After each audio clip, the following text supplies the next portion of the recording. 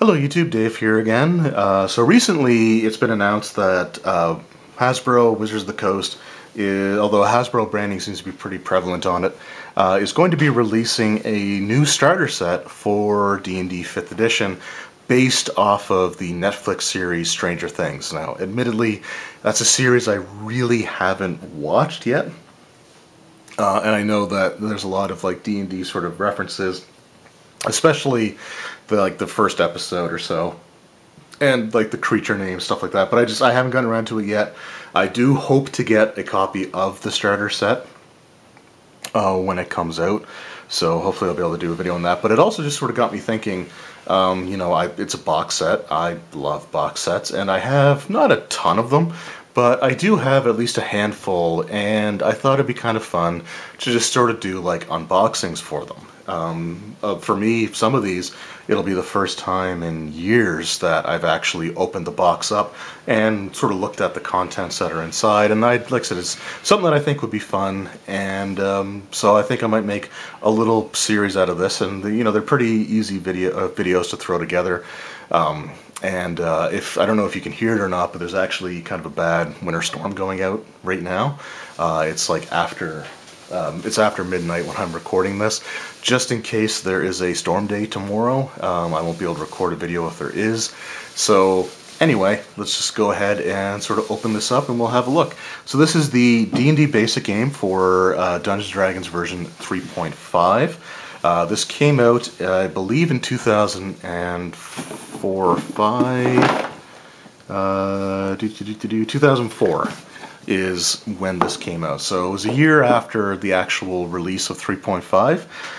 So we'll, like I said, just sort of look at the box, we'll look at what's inside the box, and yeah, go from there. So first of all, I really love the artwork on the outside here. Like the Black Dragon from 3rd edition forward to today is probably one of my favorite dragon designs of all time. Like that initial like Todd Lockwood Black Dragon from the 3.0 Monster Manual, or even like they use the same artwork in 3.5. I just instantly fell in love with that particular dragon. Like I said, it's my favorite design even to this day. So this artwork would actually be reused in the Dragons Collector's Edition box that had like the 5 dragon minis on like the large base. And so this was the artwork that was actually on the inside of the cover, and I think I showed that off. I'm pretty sure I did a video showing like the inside of that box set. So love this artwork. Again, Black Dragon, one of my all-time favorites, and I guess is a little bit of a spoiler as to what's inside the box. On the top, it just says everything you need to start playing the Dungeons & Dragons role-playing game, and then it has here, easy to set up and play, and contains 16 painted miniatures. These were all taken from the D&D minis line. So these are all, like, there's nothing unique in this box. There's nothing new there's not like an exclusive mini inside of here. They were all just sort of recast from the molds for the minis game. And it actually does include a stack card for the D&D minis game as well. And as I open it up and so you sort of look inside, you'll see that I actually taken out one of the cards to use in the game, and it's packed away somewhere, so I'm not going to worry about it. All 4 sides of the box all contain just the same thing, just has everything you need to start playing the Dungeons & Dragons game. A little bit of shelfware, unfortunately. I mean, this is something that is like 15 years old now. So initially, when I was first getting into D&D, even back in like the 3.5 days, where I was storing my books and box sets, stuff like that, it was a little bit of a rougher texture than the bookshelf that I have now. So a little bit of wear, but honestly, for this sort of being pulled off and put back on the shelves, quite a few times over the course of that 15 years, it's not that bad. On the back, you can hear the minis rolling around in there. This is a set that has been fully played, so everything's like out of their baggies and everything. But here we have just an image of some kids playing the starter set, or the basic game here. You got like the DM holding up the adventure book. This is like the first adventure book. And yeah, and it's for me, it's always sort of a throwback to like some of those old like video game ads, or even like some of the boxes might have like a family huddled around a TV, and it just seems like, you know, that sort of thing. But it's still really cool to have like actual people playing the game on the box, ages 12 plus, 2 to 5 players. And it just has, you know, some stuff here, you know, become a hero, brave the unknown, bring your friends. If you want to read everything there, you can pause the video. And then we have, you know, just the 2004. And there's one interesting thing on the back of this box that I will probably reference here in a few moments. We have a preview of some of the minis that are included. So you got the 4 hero characters and of course the Black Dragon. Also, just sort of keep in your mind this image of the Eberk Dwarf Cleric mini, because yeah, you'll see when I get to it. So on the back here also says everything you need to play is right here. 16 fully painted minis, 4 heroes, 12 monsters, 4 double-sided map tiles, 4 character sheets, 7 dice, quick start rules, first adventure book, and the advanced rule book. And let's just go ahead and open this up. Alright, I'm going to just set these minis aside actually for the time being. We'll sort of look at those last, or near the end. So I'm just going to quickly sort of organize these just a little bit. Alright. And just sort of set some of the redundant ones off to the side. Alright, just some cardboard things here, just sort of keep things from rattling around too much. Of course, you have to have your survey card. This was included in a lot of D&D products back in the day. Keep in mind, 2004, even though it is into the 2000s, you know, the internet was, you know, not necessarily in its infancy, but it wasn't as, you know, widespread as it is now. So back then, for people that are young, too young to remember, you know, a lot of products came with these mail-in survey cards, and if you lived in the US, you didn't even need to include a stamp. So we have our character sheets here. First thing we have is a sheet that says read this first, and it just goes through the steps like, you know, pick a dungeon master, explains a little bit about what a dungeon master is, and that they read the first adventure book, but they keep it to themselves. The players choose their characters, you set aside the miniatures and the tiles, and then you get ready. On the back here, it actually has some special abilities. Well, a special ability, so it has sneak attack, sort of a description, explanation of how that works, including a visual aid, which, honestly, as somebody who is DMing, you know, a couple of different 5th edition games, I will say that I kind of appreciate the fact that in 3rd edition, at first I thought it was kind of annoying, but in 3rd edition you really had to work a bit more, not necessarily a ton, but you actually had to work a bit to get sneak attack, and now it's just handed to you on a silver platter almost. And yeah, anyway, that's, you know, a subject for another time. And then you got like some information on casting spells, as well as the spell descriptions for, I think, all of the starting spells that the 2 characters, the cleric and the sorcerer, get. And we'll just set that aside. And then we have our 4 characters. I'm not going to go over every single thing in detail, but there are some things that I like about this very, very simple, stripped down character sheet. Everyone has a set number for their initiative, meaning that in battle, you know, Regdar would always go at initiative count 11, and it looks like the way they determined initiative was just like a 10 plus their dexterity modifier. It's got their speed and squares, their weapon attacks, armor class, hit points, and their special abilities. So, like for example, Regdar has power attack and cleave. A little bit of a backstory, just, you know, not anything too in depth, but a little information on the character as well as what their job is in the party. And they also have the different dice down here.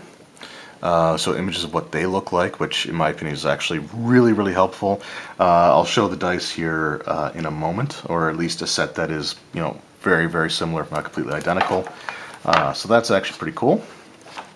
And then on the back, they have the different skills that are used in the context of this particular starter set. So it's not the comprehensive list of skills, but it's all the skills that you're going to need to play this adventure. You've got your saving throws, armor, weapons, and your ability scores here, along with their modifiers. It looks like they sort of went for a standard array of stats, because like, Regdar as the fighter only has 15 strength, which seems, kind of low. Human, fighter, first level, and then alignment good. So, again, sort of a very stripped down version of that. You have like just the good and evil axis of the alignment system. So there's no like lawful or chaotic in this particular one. So we got him there, and then we have Eberk, the cleric. It's got his spells, his domain ability, which is protective ward, and again everything's pretty much the exact same. His wisdom is 15, so again, it really does feel like they're using sort of a standard array. Then you have Aramil, the elf sorcerer, and honestly, I kind of think that especially in 3rd edition 3.5, that the sorcerer was the better option of the 2 arcane classes to have in a starter set. Like the wizard, for example, is just very locked into, if you have 3 spell slots, for example, but you only memorize Magic Missile once, you can only use it once, whereas this character has 4 first level spell slots and can cast like Mage Armor and then 3 Magic Missile sort of thing. And if they get other first level spells, then you can sort of mix and match that as well. So I think that was sort of the best way to go when it comes to the arcane classes, because again, this is aimed at beginners. And if you're a beginner and you just like, I want to use a spellcaster, and then you realize that you picked all the wrong spells, it can really impact your enjoyment. So I thought that was actually a pretty good choice. Although I don't know how they got 7 hit points, because I think sorcerers were still rolling d4s. I don't think were they rolling d6s for their hit dice? It's been a while since I actually looked at that information in 3rd edition, but I thought they were d4s. So it's interesting, but I think it might be a mistake. Anyway, correct me if I'm wrong. I'll probably look that up actually once I'm done here, because that's going to bug me. And then we have Lida, our halfling rogue, which of course it's a halfling rogue, and yeah, she's a little bit better with a 17 dexterity, so one of her primary abilities. Although interestingly enough, I don't think they gave her weapon finesse as her feat. They gave her improved initiative instead, which is cool, but I think weapon finesse would have made her a bit better, because then she could have a +4 to hit. Or actually, yeah, it'd only be a +3 to hit. How did she get +4? You know what? I'm not going to worry about that right now. They're probably, like I said, the numbers may be off a little bit, but I don't think rogues had a base attack bonus of +1 at first level, so pretty sure they had 0. Anyway, moving on, we have our first adventure book.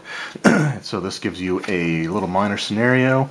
It's a single encounter, basically, but it's not a bad one to have. It shows sort of like the setup with the creatures that you use, and some descriptive text to read out loud, stat blocks for the monsters that you're using, and just some cool little information that way. And I really like the fact that they have like the colored covers to make this sort of look like the style of the player's handbook. So you got this sort of like that leather-bound book appearance. I thought that was really cool. Then you got the quick start rules, which just goes over sort of the some of the basics, how to make attack rolls, how to make saving throws. I believe are in here as well. Moving, actions in combat, shooting into melee, flanking, stuff like that, same kind of cover. And then we get to the advanced rulebook itself, and this was a little bit disappointing, in my opinion, and I'll show you why. Because you have like the black and white, which I understand, it's a cost-cutting thing, colored ink can be kind of expensive, right? So to me this, sort of makes sense, until you open the book. And then you see that the inside cover is actually still like full color. And it's the same on the back cover as well, which has an advertisement for the player's handbook. So they were still printing color onto this. And I think it would have been nice to have had, even if this was like, colored blue like a Dungeon Master's Guide, I thought that might have been kind of neat. But it's just, I don't know, the fact that they made this black and white but then included color on the inside cover always seemed kind of weird to me.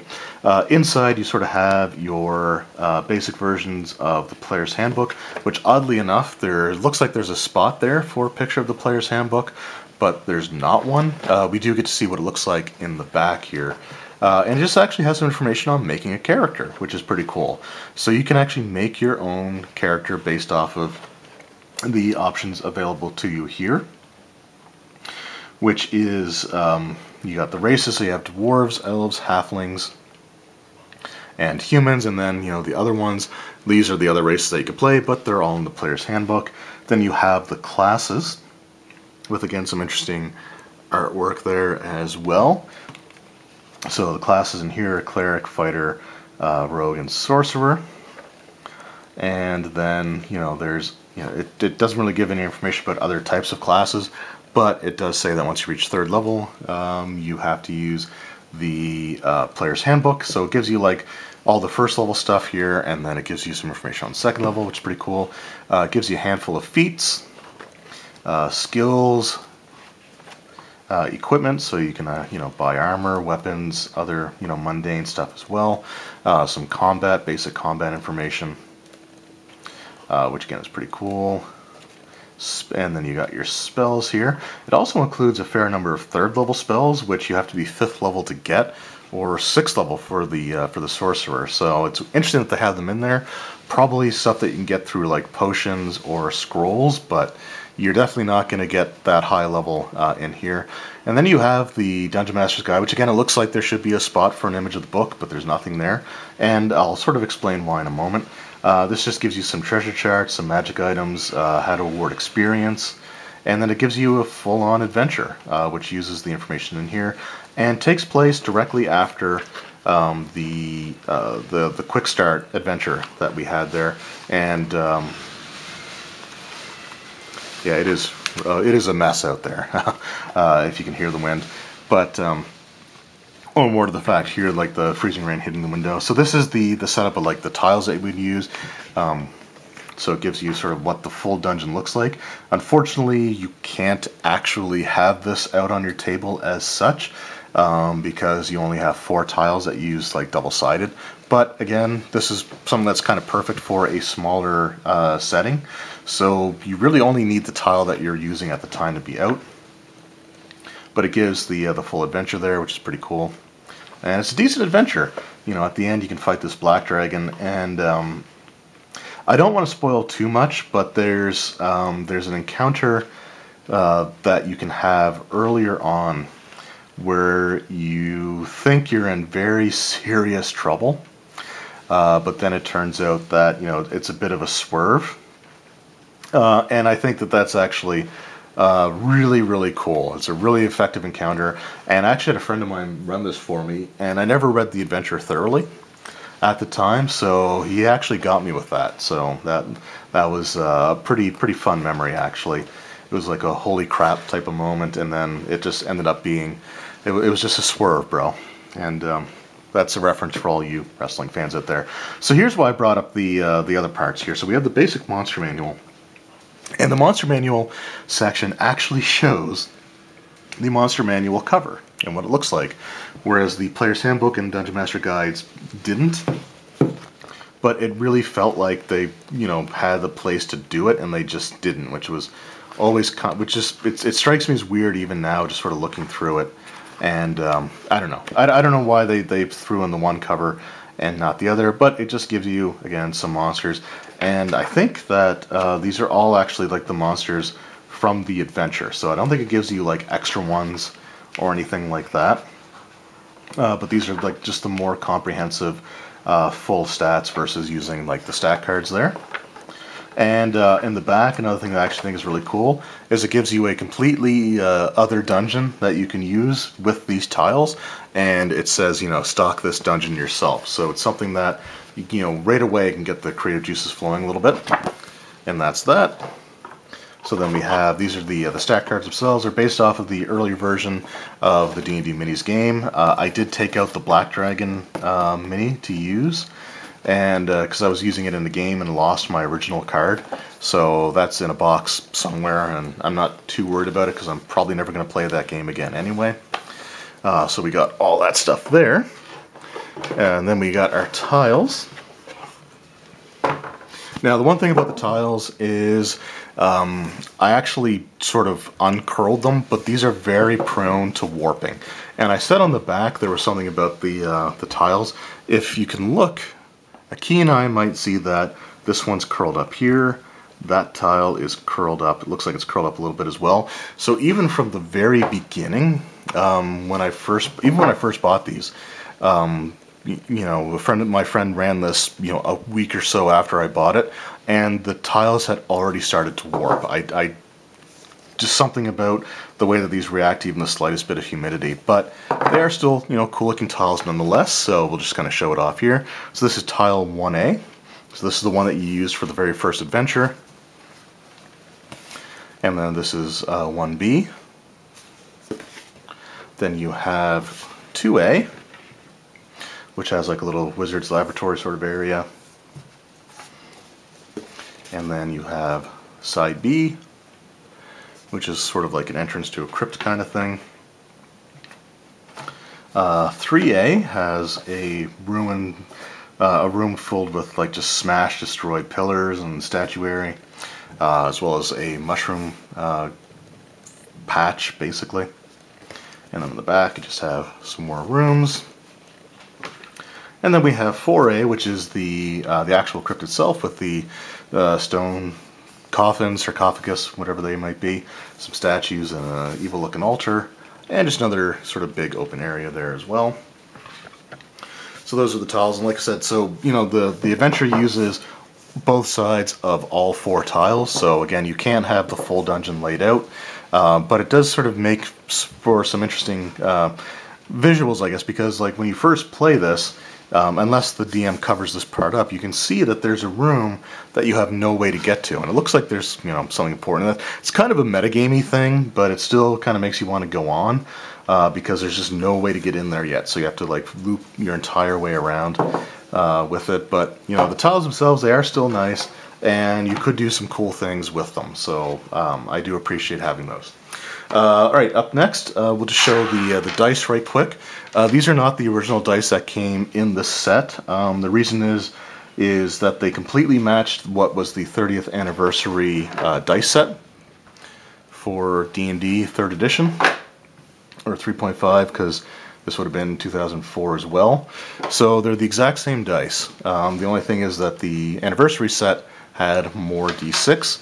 But this is what you would have had in the box, and because I didn't really need duplicate sets, I gave away the set that came in here to someone that was looking to get into the D&D game. So anyway, you got your D4, and there's just all solid colors. You have like the red D6, blue D8, you have the green D10, then you have the yellow D12, orange D20 of course, and then you have a purple percentile dice. The only thing about this is that the D10 has the number 10 printed on it, but it still has a percentile dice.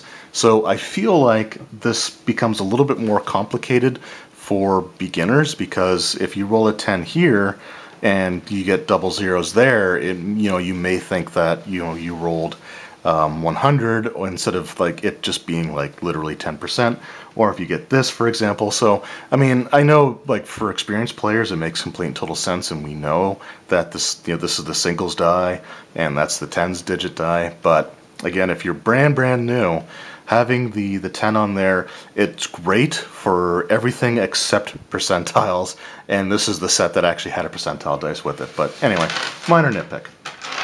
All right, up next, lastly, we've got the minis themselves. Most of these are nothing special. Like I said, they're recast from the D&D minis game, and these were pretty much all commons or uncommons with, I think, one exception.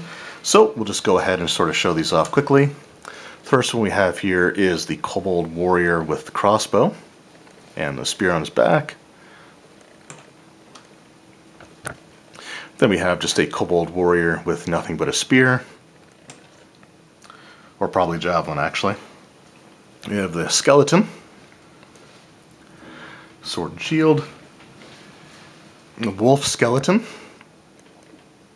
And what's kind of cool is the collar and chain is actually a, don't know how well it's going to show up here, but it's actually a separate piece. So it's not, you know, all molded into one. It's actually a separate piece that was put on. I always thought that was kind of neat. Then you have a giant rat, the red glowy eyes, orc warrior, and some of the early orcs were kind of ugly looking. This was like one of the ones that would have come with the Harbinger set. And we got a troglodyte, and they did not paint his sword at all. But I think he's supposed to be using a club, so I guess it makes sort of sense. Even though the actual minis, I'm pretty sure those are painted silver. Alright, and then we got our heroes. So here we have Lyda, our halfling rogue with her rapier and short bow.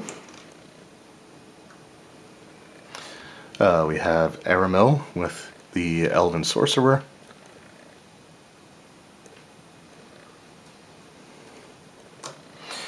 And we have Regdar, our human fighter with his greatsword. And bow and arrow. Alright, and then we have Eberk. And I said I wanted to sort of... So this is the Eberk mini that they show here. And the D&D minis line was notorious for this. So you see like the gold and sort of like the accents on the shield. And that's a pretty cool looking mini, right? So this is what you actually get. So, you know, it's all right. I mean, it's a nice looking mini. I actually kind of like the metallic blue, honestly better than the gold. But this was something that the D&D minis line was just famous for, was constantly showing off like the ones that they had done for the promotional material as being completely different than what you actually got. And that's sort of another thing that ended up happening here. But, you know, still a cool looking mini, just not the same at all when you really look at it. And then of course we have our black dragon. Again, just a medium-sized black dragon. One of my favorite designs for dragons of all time. And this is, just for comparison, this is the dragon mini from the actual minis game that came out about a year before. Fairly similar. I think the dry brushing is a little bit better on the original though. If you look at sort of like the crest of horns at the back there, you can see it looks like there's just like a thick paint, just stripe going across the top there. But still, you know, a pretty good job. And that is the D&D basic game for 3.5 Dungeons & Dragons. So I hope you enjoyed the video, and for anyone who hasn't had a chance to see this yet, or to ever, you know, see inside these box sets, I hope that this is something that's sort of an enjoyable experience.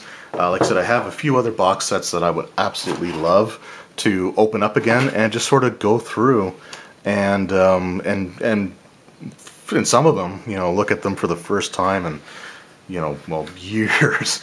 So yeah, like I said, I hope you enjoyed. And yeah, if you had this box set, let me know in the comments below what you thought of it. If you got to play or run the adventure, you know, let me know how you enjoyed that. And I just want to thank you guys very much for watching.